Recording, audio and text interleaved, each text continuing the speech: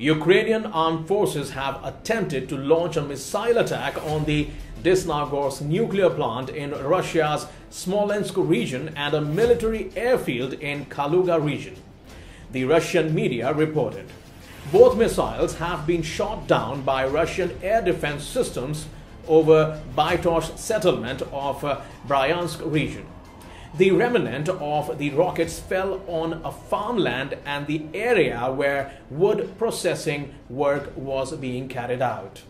Russian side believes the attack was launched by a Storm Shadow missile provided to Ukraine as part of a military aid from the United Kingdom. If verified, this will amount to the first Ukrainian attack launched on a Russian territory with the help of a NATO missile.